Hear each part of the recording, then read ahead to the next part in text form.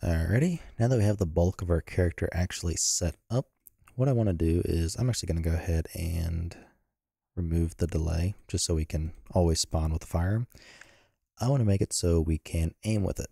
So pretty much when I right click, I just want to be able to aim down the optic or whatever sight that I'm using. So what I'm going to do is I'm going to make a new input. This one's going to be for the right mouse button. And using the shooter pawn component, we're going to simply search for start aiming, as well as we have a stop aiming. We're going to use these two. Simply plug them in. And now we can aim with all of the procedurals. So simple enough.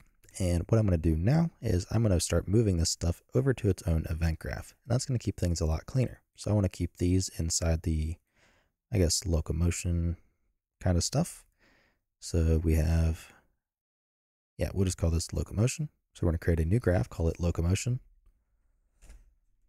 And grab all of this that came with it and just throw it in.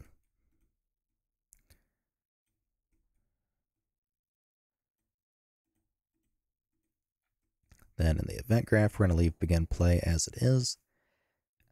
But inside of here, we're going to do another one, and I'm going to call this one, let's do, not tutorial, we'll do firearm. So this will be everything related to working with firearms.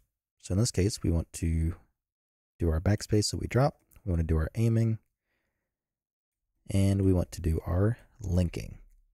So inside of firearm, we're going to go ahead and paste.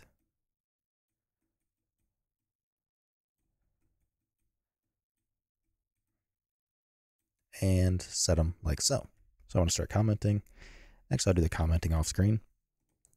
But that's just so we have things cleaned up. So I want to go ahead and comment these, and we'll be back in the next video doing something else.